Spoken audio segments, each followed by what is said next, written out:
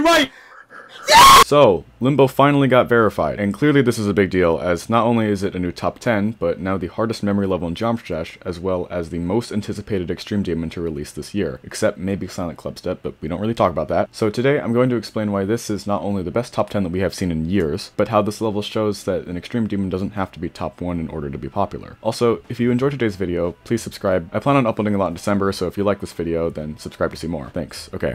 On with the video. So to start off, the actual concept of Limbo is extremely interesting in and of itself. The actual theming of the level we'll get into a bit later, but essentially it has some lore implications because this level does have its own lore, which if you guys would like a video on, I'd be glad to make one. However, if you are more interested in that, Minecap has said more about that in the past. But the level's actual concept itself is simply just to be one of the hardest memory levels in the game. This is already interesting, as in order for it to achieve this goal, it has to make new gimmicks for memory and things such as the iconic key maze that everyone knows at the end of the level, and even smaller things. For example, in Carmel's part, every trigger orb that you hit is sort of a start and stop button for all of the rotating objects. So first off, this is overall going to be more interesting than just your average upcoming top 1, because it's mostly aimed to be a very hard memory level, and not necessarily it has to be number 1 on the demons list, which is something that we've seen hundreds of times at this point. This is mostly because it's more original, so we haven't seen it as much, and it's actually executed very well throughout the level, as almost every part has its own gimmick, in addition to being a memory level in general, which we don't see as much of often in and of itself. So the idea for the level is pretty good.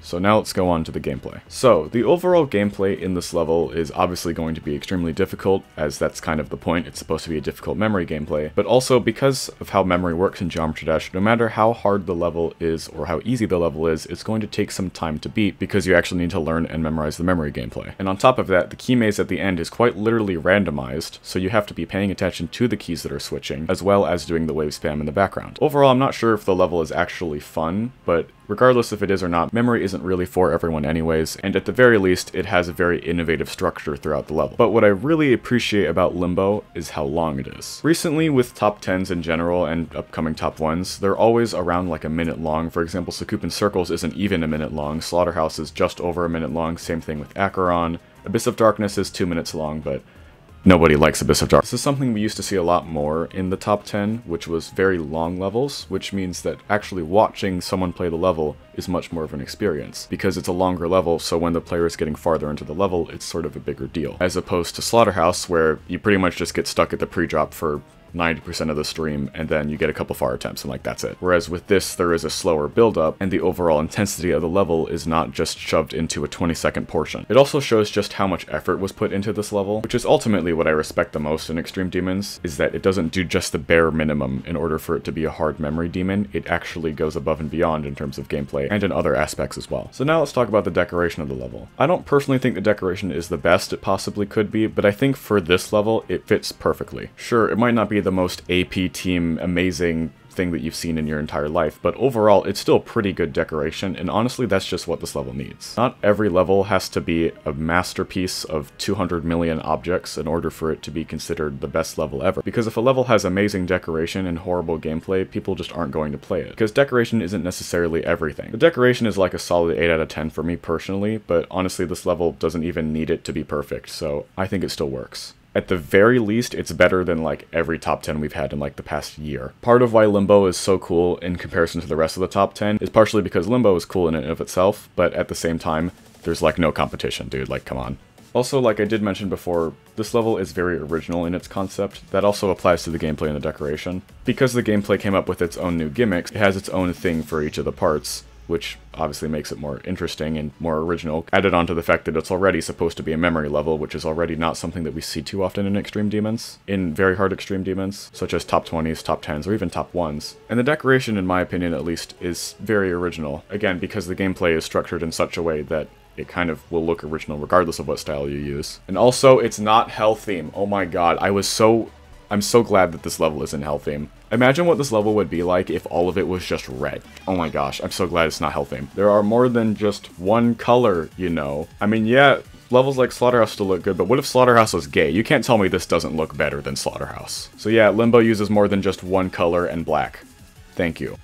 So now onto the theming of the level. According to Minecap's original description from the full level showcase, Limbo is themed around being trapped between heaven and hell, with the player not knowing where to go. It's up to them to decide their fate and venture throughout the wonders of different technological and demonic hallucinations. So basically, it's a maze between heaven and hell.